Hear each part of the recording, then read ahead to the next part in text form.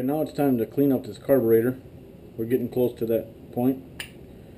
So, take a 1/2 inch wrench, loosen this nut at the bottom. There may be gas in here, so keep that in mind. Okay, this one was dry, so get that out of the way.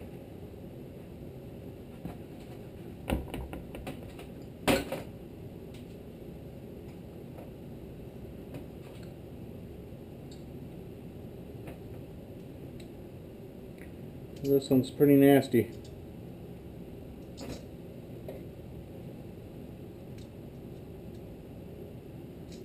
Pull the pin, take the float off. There's a float needle. There's actually a rust on here.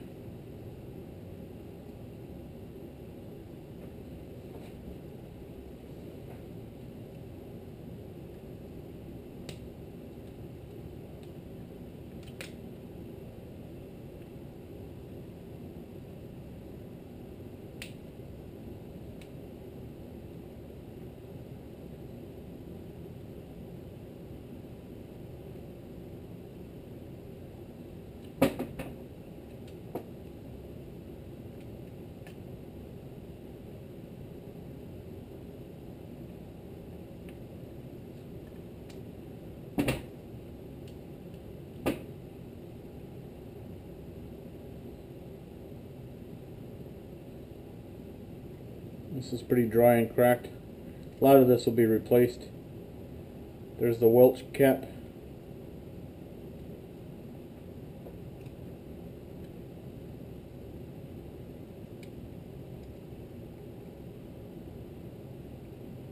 Or the Welch plug.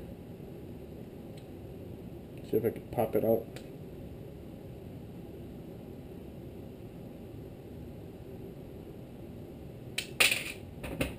There you go. Alright, now before I started taking this apart, I took photographs of this so that I could remember like where the linkage goes back to.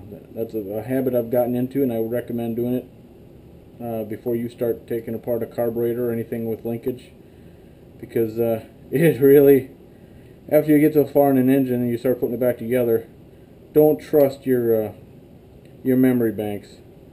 You know, this one doesn't even want to come out of there.